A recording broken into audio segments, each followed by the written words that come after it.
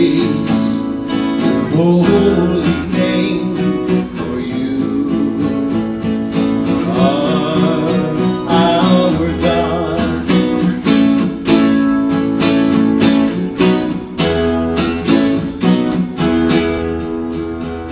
And sing hallelujah, oh sing hallelujah, and sing hallelujah, oh sing hallelujah, for you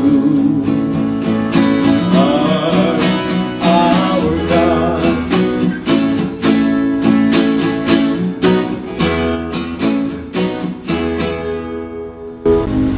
Please be seated. The next portion of the service is the inspirational lecture. Today's lecturer is Dr. Reverend DeLong. Phil has been an acquaintance of mine for 20-some years. He's always been true to his beliefs, true to his practices of his beliefs, and has an approach through the earth energy as well as spiritual energy. There's a strong connection to the Native American and indigenous people. He's an ordained minister through the International Association of Metaphysics. He's also a medium and healer. So please welcome Dr. Reverend Phil DeLong.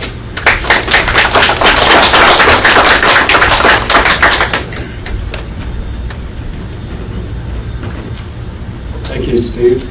It's always a pleasure to be here. It's finally working and you can hear me. I guess what I want to talk to you today about is the energies that we've had since the solstice. It's the energies that I feel are change. To me, I feel scattered. It's the energies are coming in, and then I get tired occasionally, and what we have to do is remain focused.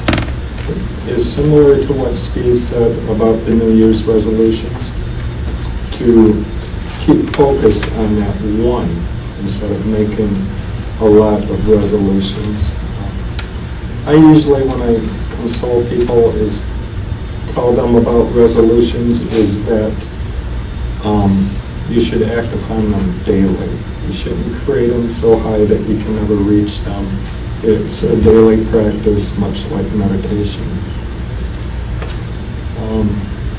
That's what I want to say. The life in itself is a circle, and as is the universe is a circle.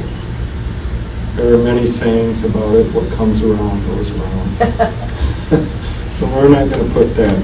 There is no beginning. There is no end. As we look at the Mayan prophecies,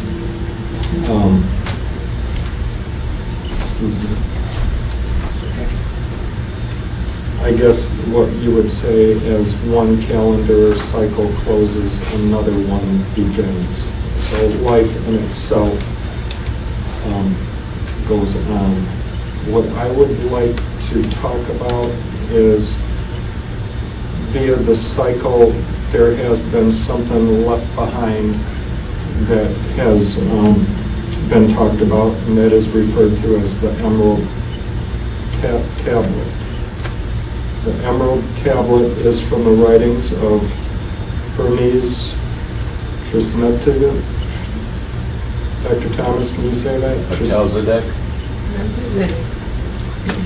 Trismegistus? Yeah. Whatever. Hermes, the threefold sage, is how I will refer to him. So the Emerald Tablet is an ancient artifact that reveals a profound spiritual message, which has survived to this day despite centuries of efforts to suppress it. Encoded within the tablet's mysterious wording is a powerful formula that works on all levels of reality at once: the physical, the mental, and the spiritual, otherwise known as the body, mind, and spirit.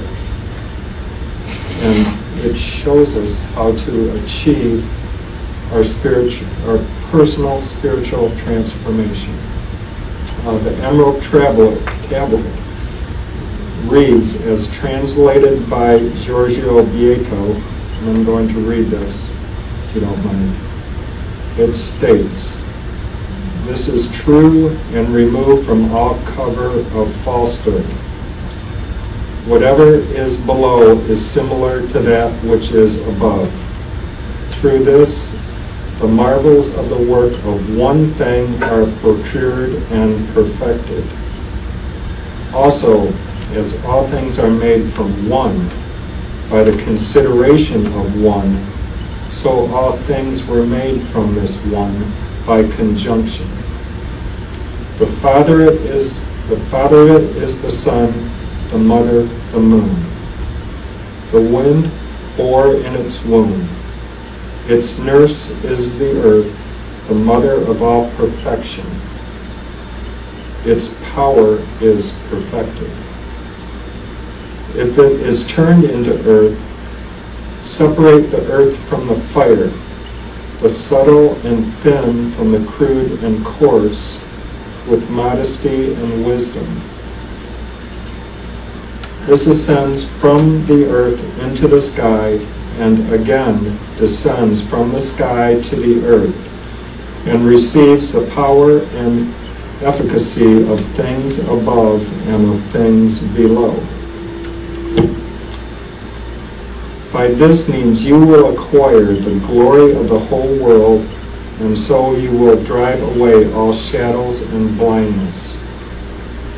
For this, by its fortitude, snatches the palm from all other fortitude and power, for it is able to penetrate and subdue everything subtle and everything crude and hard. By this means the world was founded. And hence the marvelous conjunctions of it and admirable effects, since this is the way by which these marvels may be brought about. And because of this they have called me Hermes, the threefold sage, since I have the three parts of wisdom and philosophy of the whole universe. And thus ends the revelation of the work of the Son." This Emerald Tablet is what began the term "as above, so below." As above, the universe as oneness gives to us as humans, so below on earth, the power to transform our spiritualism, the power to create. I have had some people refer to the God, your guides, your masters, as above, so below. Well, this isn't a perfect world. Sometimes they mess up as well. So that is one theory. I don't particularly agree with it. I believe that the universe provides. And through meditation and creation, we can transform. So getting back to the words of the Emerald Tablet, the work of the Son is the cosmic central sun, the Creator. In respect to the Son is the Christ consciousness within us. Part of the quote, "as above, so below," includes "as within, so without." So we create our life through our thoughts. The law of attraction is the law of creation. Everything that is coming into your life, you are attracting in your life. As above, so below, as within, so without. Create your life through your thoughts. Whatever you think about and think about, you bring about. So we have to include that gratitude, that thankfulness in with what we create. We are given this power to transform. These are the energies of the Aquarian age. It starts with love, and when we meditate, we create. Think about the Trinity: Mother, Father, God, the Son, and the Holy Spirit. Metaphysically, it represents thought, thinker, and action. When we meditate with love, we receive the seed thought to create from God, our teachers and our guides. Meditation is important to us. I believe we should meditate 5 to 10 minutes minimally each day. Some people can make a science of it, and I do appreciate those people, and I hope to get to that point sometime in the future. But 5 to 10 minutes is what I do the first thing in the morning. Later in the day, when Anne will say I am beamed out, I am probably meditating.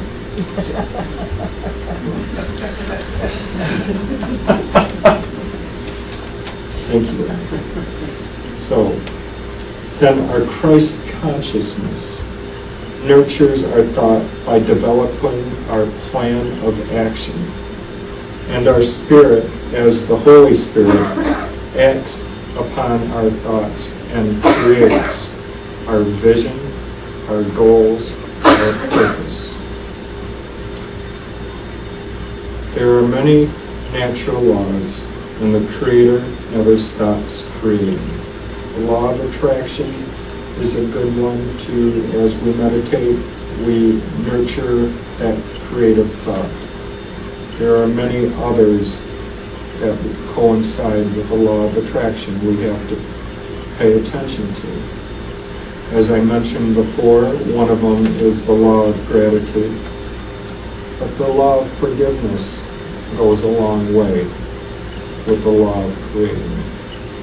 Sometimes we are in such a state where we don't forgive people who can help us. With that law of forgiveness, if we have the gratitude, the thankfulness, and the forgiveness, we can move forward and create the purpose as to why we are here. I'm going to quote something from Archie Fire Lanedeer from the Lakota, and he says, the medicine wheel teaches about change. It says that which is created will fall apart. That which is loose will be used to create new. In other words, everything on earth is participating in a constant change that is being directed by an order of laws and principles which are originated by the Creator. We humans are equipped with natural change abilities. We have the ability to vision. We can use imagination and imagery. We can change belief, attitude, habits, and expectations. We need to know ourselves, and we need to know how we work inside to enable us to change naturally. So this message is to love ourselves. And by loving ourselves, we can get those thoughts for us to create, for us to move along on our soul path. The one that we are destined to be here, to make the change. And what I said with the energies coming in,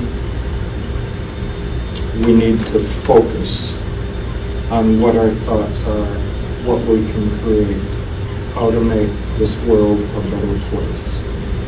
Don't expect it. Don't expect to do it yourself. There's a lot to do with group consciousness, with group effort. That's why we're all here.